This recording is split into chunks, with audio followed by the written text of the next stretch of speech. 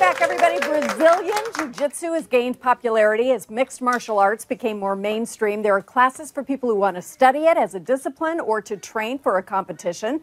But it's also a great way to ease stress, gain self-confidence, and lose some weight. And kids can enjoy it, too, just for fun. From Gracie, is it Gracie Barra? Gracie Barra. It looks like Barra, but it's Barra, like right? Barra, okay, Jiu Jitsu in Seattle. Thank you very much. Please welcome Greg Jones. How are you doing? Good, great. Excellent. All right. Thanks for having us. I am so happy to. We've been doing a lot of these segments called Get Fit and exposing people and ourselves to different ways of getting fit. So what is Brazilian Jiu Jitsu? So Brazilian Jiu Jitsu is a martial art, and a martial art that teaches you to defend yourself. Mm-hmm. It was made for a smaller person to be able to defend themselves against larger attackers. So our tagline is Jiu Jitsu for everyone. And what that means is we have people training as young as 3 years old all the way into their 60s and 70s. Wow. Yeah. So we're looking at some children doing this now. What would you say kids get out of this? So kids get self-confidence, self-esteem. They learn how to defend themselves. Mm-hmm.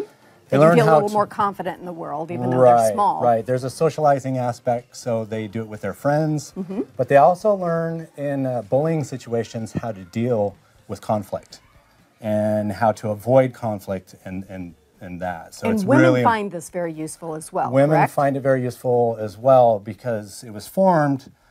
Helio Gracie was like 140 pounds, and he was taking on bigger fighters, and he needed to learn something to be able to use leverage to be able to win fights, so it's very applicable for females. Bruce Lee did that too. Exactly. Smaller person using the bigger person's force against them. Okay, Right. I'm going to step out, Okay. and you're going to do a demo that just tells us a little bit about what the about the training looks like. exercises, right. So carry on. Let's hit the music.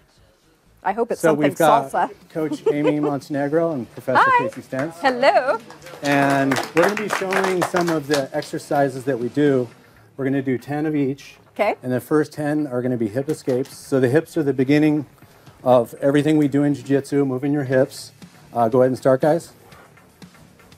So what is this that we're seeing? So this is an escape maneuver, and it's also learning how to move. So if somebody's on top of you, or if you need to make space, this is how you're going to do it. Okay. And obviously you're using your legs, your core, Right. your arms, everything. So they call it an escape because you're escaping from somebody that's on top of you. Okay, Yeah. very good. Right. So the second one is going to be a bridge, and let's do 10 of those.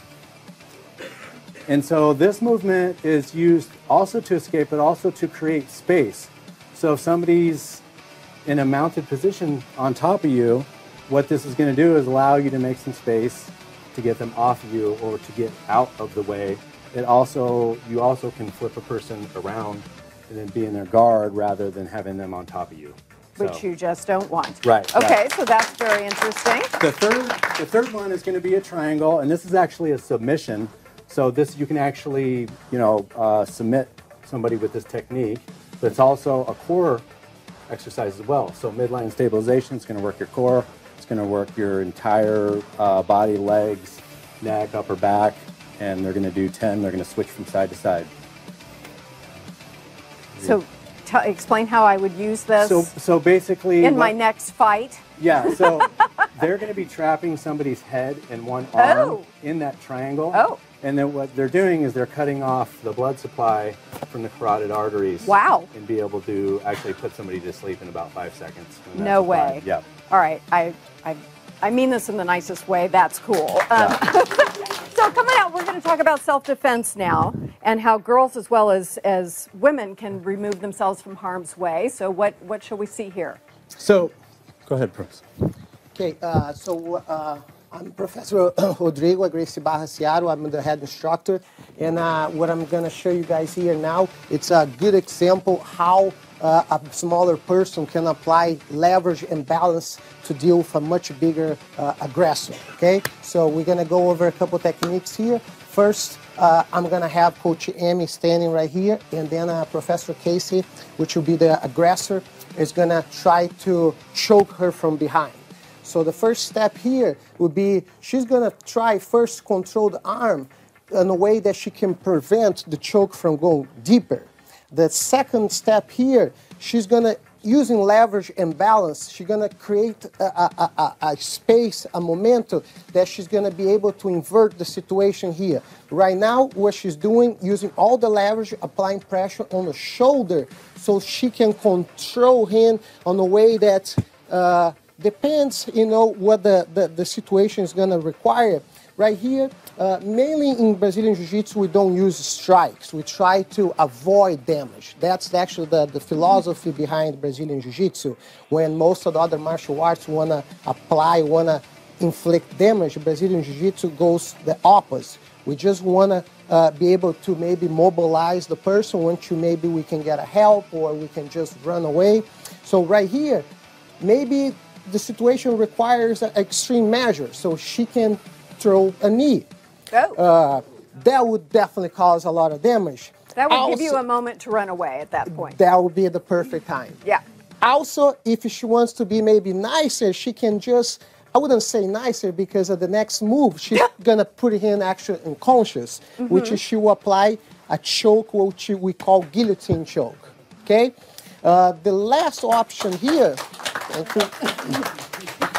Go ahead, do your quick last option. the last option will be putting him down on his back, which using the leverage, she's going to drag him all the way down, and now she can also apply an armbar submission, or she can just run. Wow. Depends. Okay, or she can just take him out completely was what that last move looked Or like. wait Thank for you. the help.